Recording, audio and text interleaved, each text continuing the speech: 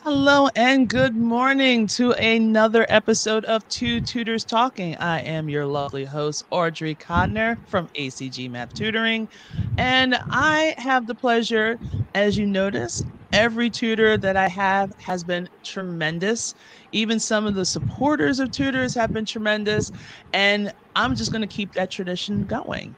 So now we're actually going to take a small venture over to India. So we're actually going to just expand and go international. And I'm going to introduce you to Miss Vandana Joshi.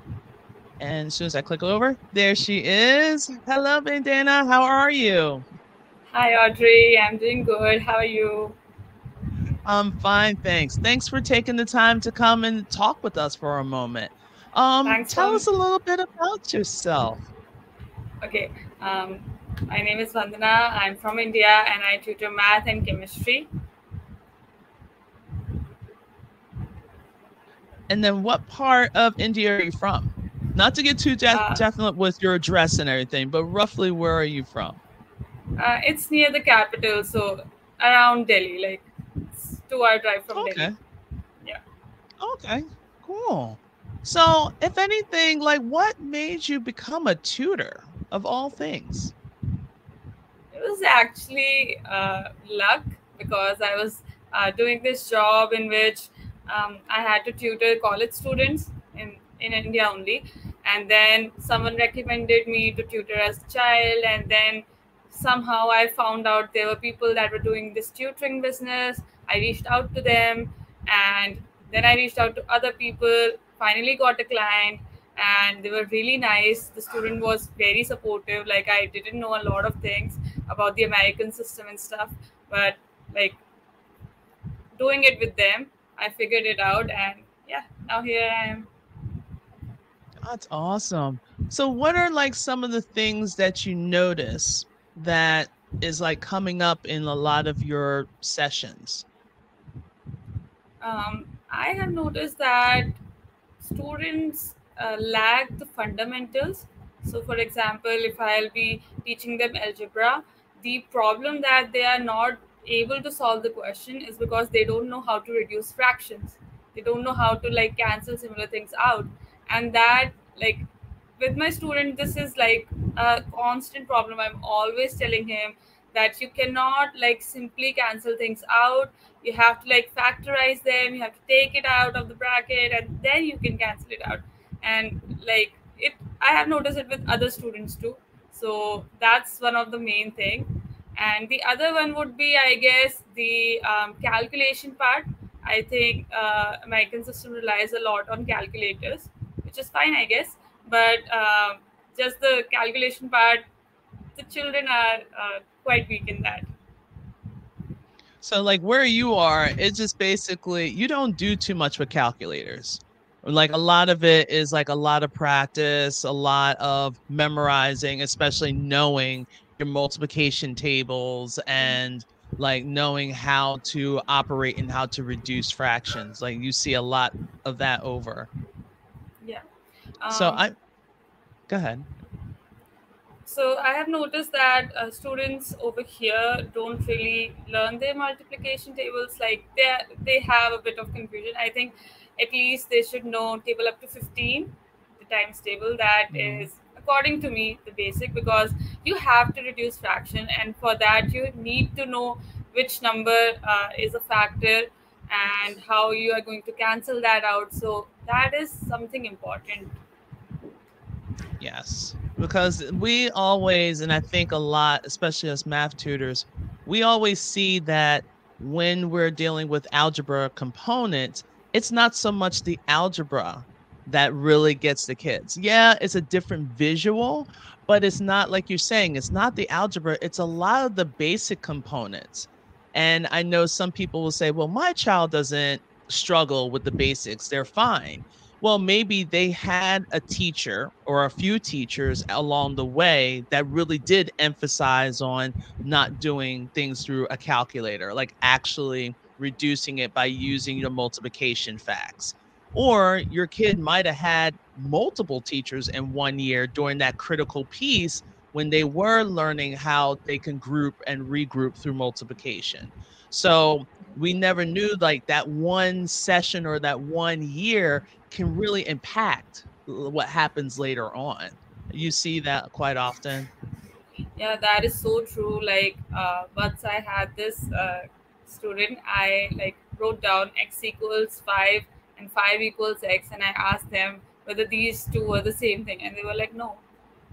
I was like, this child hasn't been taught that like you can just flip the equation, right? X equals 5, 5 equals x, same thing.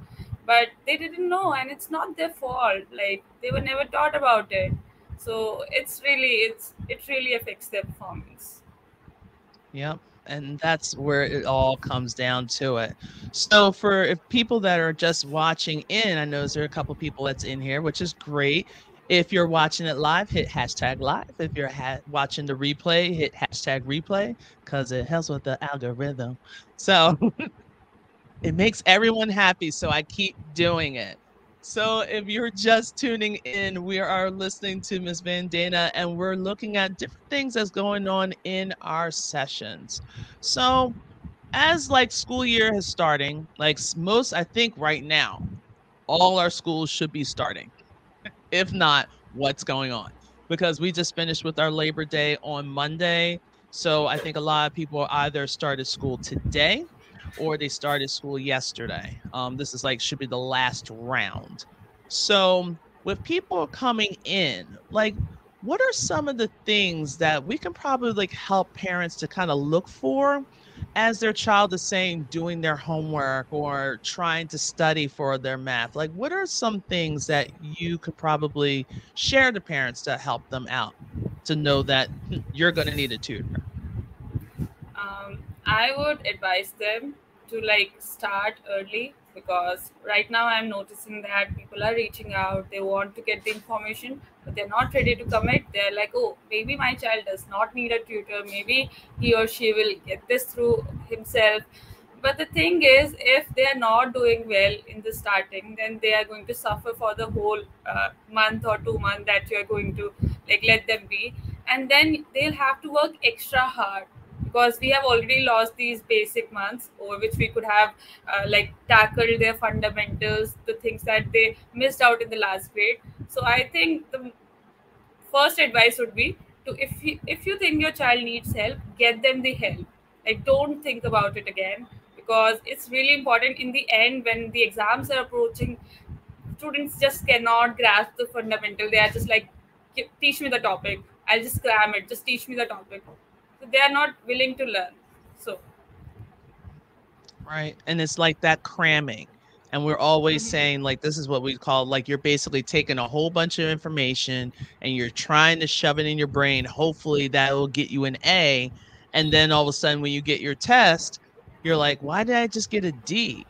Because you were mixing up so many different concepts because you were trying to do like 12 different concepts at once and you were mixing it all up. So you weren't really learning it. You were basically cramming it into your head and just hoping that something good was going to come out of it. So noticing that, not waiting, what are some other things like maybe like I know for me, if a parent noticed that homework is not coming home, but yet when they're looking at the reports, because this is the great thing about technology, parents can see the teacher's grade book. So it's not a shock or a surprise anymore. But if you notice that your child's not bringing any homework home, but yet you're seeing grades are missing for homework, that might be something, some kind of indicator that, okay, something needs to step up. Maybe it's not so much a content problem, but it might be an organizational problem. Now, have you seen like a lot of kids with very low organizational skills in your lessons? Yes, I have seen some. So, like, for some students, it's not about like helping them with the concepts. It's about like helping them, like teaching them how to study, like how to like organize their stuff, what to tackle first, how you're going to like deal with the whole subject.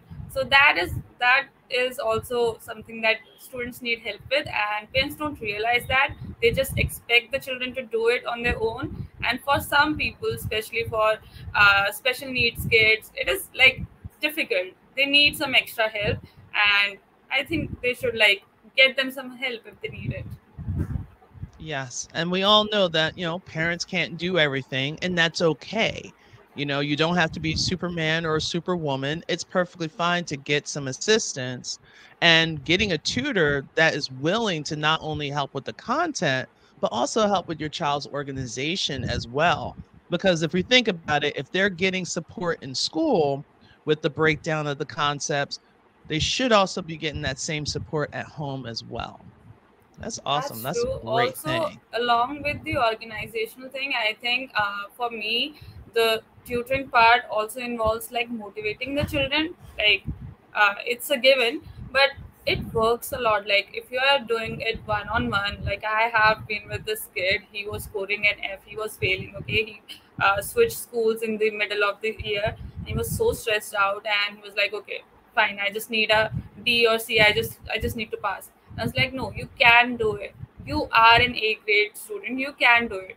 And that constant support, like the constant belief in them and trying to do things for them, they also feel like, okay, if my tutor is putting that much effort in my result, if they are trying that hard, they get the motivation to like work extra hard for that. So I think that is also something that parents should consider, that it, like, no offense, but kids don't take their parents seriously. If you ask your child to study, they will be like, yeah, whatever. But No. if you have a person, you have a tutor that they can relate with, they can bond with, if they ask them to work hard, if they ask them to like do one or two questions, they are like, okay, fine, maybe I'll try it. So that's also important.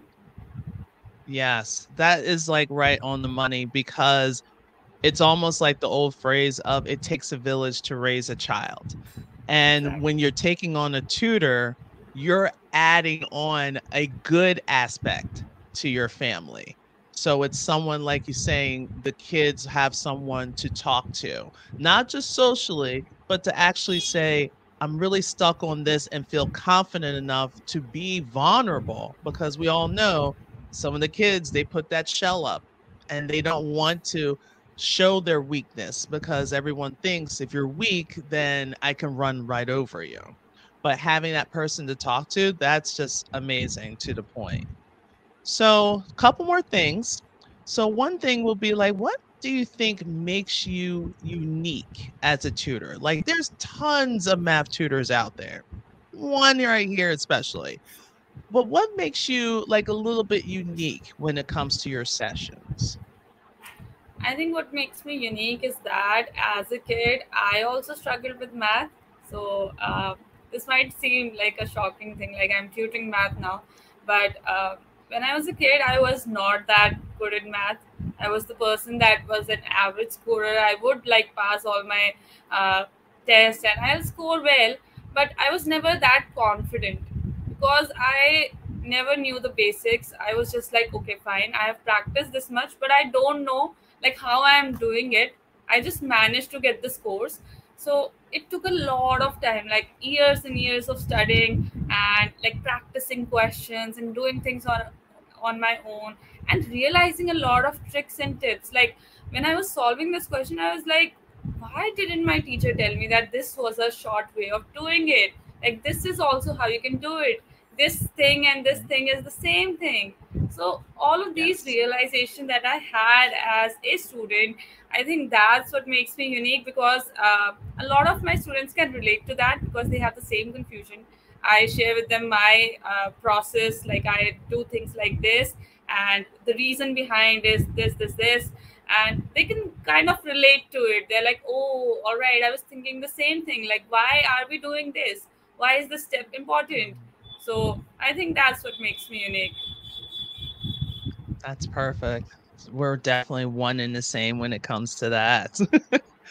So, closing up, exciting. Like, I hope parents and also other tutors are watching this and just saying, okay, so I can really just show my personality. Like, for me, I was terrible at math. Fractions, no. Word problems, no. Like, I wasn't doing any of that. And that was my struggle. But now I basically understand that struggle and be able to teach it and break it down to my students. So that's what we're one and the same. But now that we have this information, we're seeing this person, we're like, yes, I definitely want to get with Vandana. Like, what are some upcoming attractions or upcoming things that you're looking forward to for this school year? Okay, so for this year, I have started this video series. Like I break down simple algebra concepts into like how to get stuff done and like tackle the basic things. So if anyone is interested, they can check that out on my Facebook profile. And other than that, I'm thinking about taking a few more students and like really work on the basics, because I have a lot of students that want to work on this, like the thing that is going on in their current year. But I'm Okay. trying to help out students that are a grade or two behind, and those who need help. So yeah, thinking about that, thinking about setting up a virtual session to like interact with people. So I'll update that soon on my Facebook. Oh, that's okay. That's so good. And then, if anything, if anyone wants to reach out, you can go. Oh, can't speak. You can go because it's so good. You can go to her Facebook page, which is Vandana Joshi, and definitely contact her there.